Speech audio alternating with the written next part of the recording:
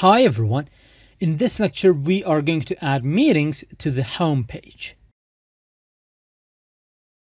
So the first thing that I'm going to do is I'm going to go to now this is the home.html. This is open. Within the website, because the website is the folder or the package that is going to handle the home page. And there I'm going to go to the views.py file and I'm going to bring some changes in here. Now, what do we have currently in there? So if I remove everything, now it says there are currently 3 meetings in the database, but this is not in our final application, right? In our final application, we have a title that says meetings, and then we basically loop through all the meeting elements or objects within the database, and we show all of them to the user. So we are going to change this paragraph as well. First things first, in here, what we are going to do is we are trying to grab all the meetings from the database. Now we have already imported the meeting class and we have counted how many meetings we have, but there is another cool method as well. And if you change this count to all, this is going to return all the meetings from the database. But now this name doesn't make sense. That's why I'm going to remove the num. I'm just going to say meetings, meeting.objects.all. This function is going to return all the objects from the meeting class. What are all the objects? They are all the records within the meeting table. Very simple. I'm going to save that. And in here, we need to reference that as well. So instead of adding this, I'm going to remove all of it. And I'm going to provide an h2 that says meetings.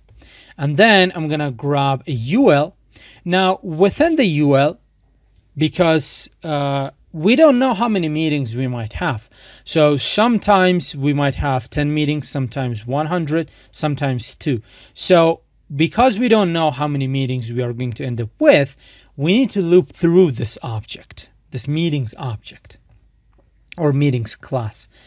And as many meetings as there are, we are going to grab them dynamically instead of like hard coding them.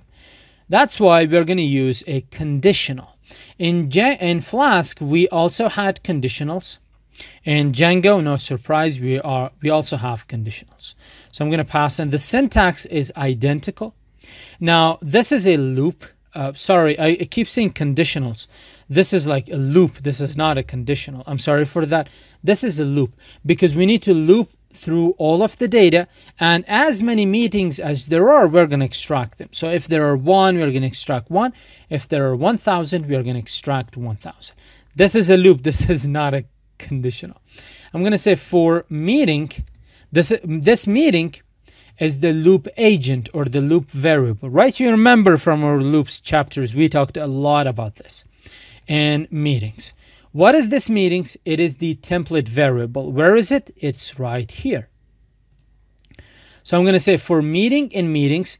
So for as many meetings as we have in our database, we are going to repeat this li or this list item.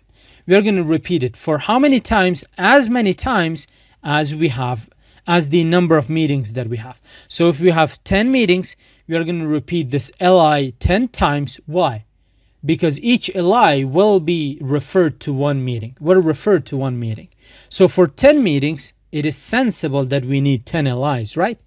That's why we're going to repeat these list items for 10 times. Now in here, I'm going to provide an anchored element. Why an anchor tag? Because when the user clicks on any meeting, the user will be redirected to the page for that specific meeting. Where is the page? The page is in meetings / whatever the meeting ID is. So if the user clicks on the meeting that has a meeting ID of 5, the user has to be redirected to that specific meeting. We don't want the user to be redirected to a meeting. For example, the user clicks on the meeting with an ID of 10. We don't want the user to go to a meeting which has an ID of 5, right? Because that is not something that the user has clicked. Therefore, we are going to make this dynamic. Whatever the user clicks on is going to be the meeting that the user is going to be redirected to. What about the title of the meeting? Now, the title of the meeting, again, is going to be all the meetings that are extracted from the database. We don't want to hard code anything in here. That's why we are using a lot of template variables in here. So what is the title of the meeting? The title of the meeting is going to be meeting.title. I'm going to explain this one more time. So this meeting that I have provided in here is this loop variable. So if I have 10 meetings in my database, this loop variable, each time it iterates over that class, it is going to grab one meeting. That meeting is going to have an ID which we can access through the dot operator, this one, and that meeting is going to have a title which we can access through the dot operator, dot title. That's actually what it means. Very simple. Now, we need to end this meeting, this loop as well. So I'm going to say person sign and 4. Now, a little bit technicality about this loop. This loop is called a template tag. The curly braces and the person signs, they execute the template tags. The HTML element within this loop will be repeated for every meeting in the meetings in the database. Now, the meetings in the for loop come from the corresponding view function in which we have specified the value for the meetings key inside the dictionary. And what we want is to grab all the meetings from the database, and for each meeting, repeat the LI or the list item inside the loop so we can generate all the meetings from the database, put them inside the template, and display it to the user. Now, so far we are done in here. The only way that we can make sure that all the meetings have been added is just come in here and just refresh the page. And there we go. So all the meetings have been extracted from the database. If I were to add another meeting, I would say JavaScript core. I'm not going to say course. JavaScript promises. I'm just going to say JavaScript promises. It is going to be on some year. I'm just going to set it to 2100. I really like that year. The time is going to be now, and the meeting room is going to be Galactic Shack. Let's save that. So we have JavaScript promises, right? If I come in here, if I reload the page, what does that mean? It means our template will be reloaded, right? What does that mean? It means this for loop is going to run again. And when it runs again, it checks back the database and it sees, oh, there is another meeting added, so let's grab it. And it is going to show it. There we go. But what does this anchor tag do? What this anchor tag does is it's going to go to that specific meeting's ID that we click on, and it's going to show the details on that. So if I just click on it, there we go. JavaScript promises this meeting has been scheduled on this date, at this time, in this room, on this room number, on this floor. So for everyone, we are going to see that. So now you can see how this application is coming together. And we are able to actually go ahead and work with it. Now, I do feel like you might have this question. I feel like you might say, okay, how does actually Django know where is this ID coming from? You can take a look at this. You can see that we have /meetings/ we have meeting/. Have you seen this URL before? Yes, you have. That is the URL within the meeting planner folder, this urls.py. Is that URL not resembling this URL that we have here? Yes, it does. Does that URL resemble the URL that we have in here? Yes, it does. So when you click on that anchor element, what actually happens is a GET request comes to the server. But this time, the view function that handles that GET request is not going to be the welcome view function. No. Which view function it's going to be? What was the URL? So if you're thinking, okay, how do I know which view function is going to handle which URL? Just make sure to go to the urls.py file. The urls.py file will tell you which view function is mapped to which URL. So we have meetings slash some number, some integer, right? What is the view function responsible for this URL? Or what is the view function mapped to this URL? It is the detail view function.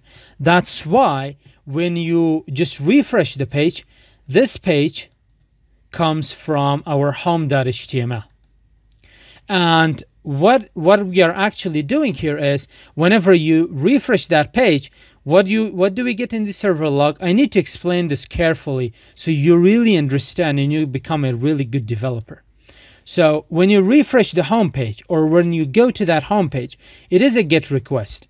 To which URL? To a simple slash URL, which is the home page. So what the Django server is going to do is the Django server is going to take a look at the urls.py file, and it is going to try to find this slash. So let's go to the urls.py file. Where is that slash? The slash is right here. It is implied, it's implicit, not explicit. And then it is going to map it to the view function responsible for it. What is the view function responsible for it? It's the welcome view function. Then it is going to go to that welcome view function. And then the rest is done by the welcome view function. It is going to render this page and is going to pass in for this template variable this value, right? And now, when you click on any meeting, another request is made to the server, right? Here we go. What is that URL? What is that request? It's a GET request. Where is the URL? This is the URL. So what the Django server does is it's going to take a look at this URL and it's going to try to find it within the urls.py. Remember, all the URLs are within this urls.py, which is within this meeting planner original app that we have. So which URL resembles this URL? Slash meeting slash some sort of an integer, right? So this URL matches the URL that I've highlighted in the terminal. Then Django is going to map it to its view function. What is the view function? In this case, it's not welcome, it's detail. Then it is going to try to find that detail. When it finds it, here it is. The rest is the detail's job. Detail is going to render, is going to throw an error in case that ID doesn't exist. Where is the ID coming from? The ID is coming from the browser. There we go. So we did not pass in any ID. We just clicked on it and it grabbed the ID for it. Where is this ID actually coming from? It's coming from the database. That is very cool. So here is the ID. ID is 1. ID is going to be passed in here, integer. So we are going to end up with meetings slash something like this, 1. And then this meetings 1 is going to be passed, where is it? That ID 1 is going to come in here. So we are going to check if the primary key with ID of 1 exists or not. If it doesn't exist, we're going to throw a 404 page or 404 error or exception. If it does exist, then we are going to render the template. In both cases, we are going to render the template. In case it doesn't exist, we are going to render a 404 template. In case it does exist, we are going to render a detail.html, and for which we have a template variable meeting, and the value for that is going to be meeting. So this is how this process actually works.